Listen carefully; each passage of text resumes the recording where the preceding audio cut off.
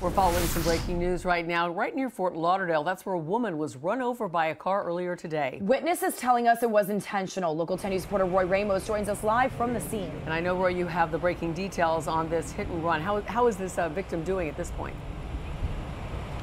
Unfortunately, she is in critical condition. I just spoke with her mother a few moments ago. She tells me that her daughter and the suspect have been friends since elementary school. Unfortunately, over the past few days, they have been arguing with one another. Well, this morning, that argument turned violent.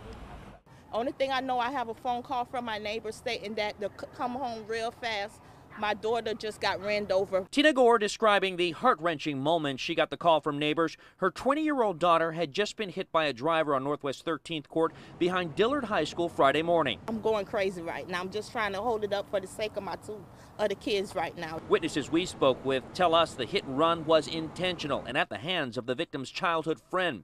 This mother saying the two began arguing over who busted out the windows to her black SUV when the argument escalated overnight to violence. It's not that she hit her, she came again to run my daughter's head over also. The suspect taking off from the scene, but Broward Sheriff deputies able to find her car parked outside of her home about a block away.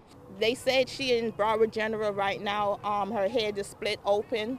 The victim, 20-year-old Antonisha Gore, and her mother tells us she was rushed to the hospital in critical condition. While she is hopeful Antonisha will pull through, she says she knows who's responsible and wants her held to the fullest extent of the law. I want her to go to jail, and I want her to be charged, and I want her to do the max because she tried to kill my daughter.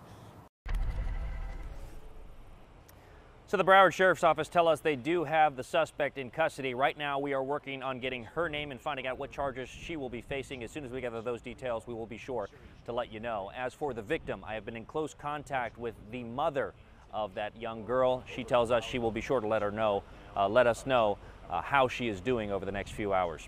For now, here near Fort Lauderdale, Roy Ramos, Local 10 News.